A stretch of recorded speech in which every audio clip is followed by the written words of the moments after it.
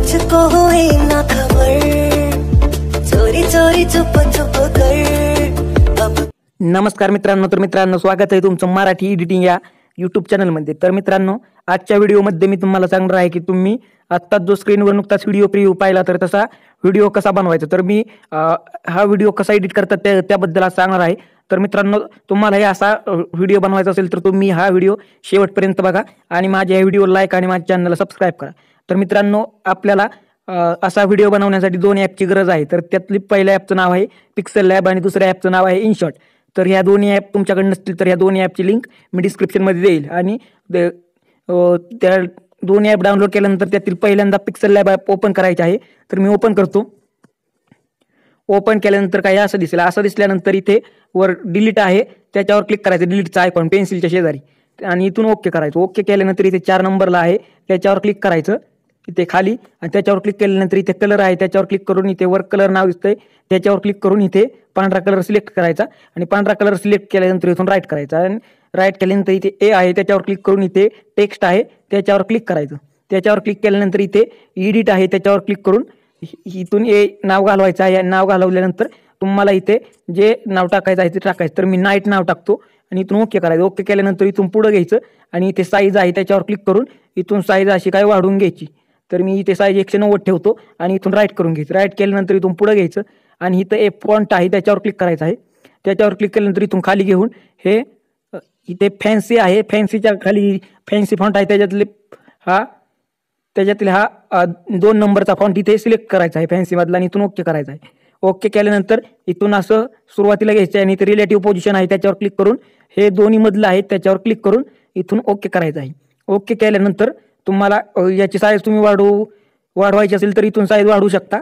तर मी 205 करतो आणि इथून राईट करायची आणि पुन्हा मग रिलेटिव्ह पोझिशनमध्ये जाऊन मधोमध करून घ्यायचं आहे आणि इथून राईट करायचं। हे राईट केल्यानंतर एका कोपऱ्यात कुठे टच करायचं, असं टच केल्यानंतर इथे टेक्स्ट आहे त्याच्यावर क्लिक करायचं। त्याच्यावर क्लिक केल्यानंतर एडिट आहे त्याच्यावर क्लिक करून इथे तुम्हाला तुमचं इंस्टाग्राम ID नाही तर यूट्यूबचा ID ही टाकायचा आहे। तर मी इंस्टाग्रामचं इथे टाकून घेतो। तर तुम्ही असं तुमचं इंस्टाग्रामचं किंवा यूट्यूबचं टाकून घ्या। तर इथे असं @ देऊन इथे असं टाकून घ्यायचं आहे। तर मी टाकून घेतो आणि तुम्ही आतापर्यंत मला इंस्टाग्रामवर फॉलो नसेल केलं तर फॉलो करा, आणि तुम्हाला व्हिडिओ बनवताना काहीच अडचण आली तर मला मेसेज करू शकता। हे केल्यानंतर इकडून असं घ्यायचं आणि इथून घेतल्यानंतर हे फॉन्ट आहे त्याच्यावर क्लिक करून इथून असं खाली घेऊन हे नेव्हीस आहे त्याच्यावर क्लिक करायचं आहे। तर हा फॉन्ट सिलेक्ट करायचा आणि इथून ओके करायचं। ओके केल्यानंतर इथून स्टार्टिंगला घ्यायचं आणि हे साईज आहे त्याच्यावर क्लिक करून तुम्हाला इथून साईज अशी पहिल्यांदा ही करून मोठं करून साईज अशी 25 करायची आहे। तर मी 25 करतो आणि 25 केल्यानंतर इथं असं कुठे इथे असं लावून घ्यायचं आहे। तर हे असं लावल्यानंतर इथून राईट करायचं। राईट केल्यानंतर इथे सेव्ह करण्यासाठी इथे शेअरचा आयकॉन आहे त्याच्यावर क्लिक करून इथे डिफॉल्ट आहे त्याच्यावर क्लिक करायचं आणि इथून अल्ट्रा आहे लास्टला त्याच्यावर क्लिक करून सेव्ह टू गॅलरी करायचं। हे असं केल्याने HD क्वालिटीमध्ये हा इमेज सेव्ह होतो। हे केल्यानंतर इथून बॅक यायचं आणि इनशॉट ॲप ओपन करायचं। तर मी ओपन करतो। ओपन केल्यानंतर काय असं दिसेल, असं दिसल्यानंतर हा व्हिडिओ दिसतोय त्याच्यावर क्लिक करायचा आहे। त्याच्यावर क्लिक केल्यानंतर इथून न्यू आहे त्याच्यावर क्लिक करायचं। त्याच्यावर नंतर काय असं दिसेल, तर हे असं दिसेल। असं दिसल्यानंतर इथे फोटो आहे 2 नंबरला त्याच्यावर क्लिक करायचं आहे आणि इथून आता जे आपण नाव एडिट केलं आहे ते इथे सिलेक्ट करायचं आहे। तर मी सिलेक्ट करतो आणि इथून हे बरोबरचं चिन्ह आहे खाली हिरव्या ह्याच्यात, तर ते हे करायचं आहे। तर हे लोडिंग होत आहे।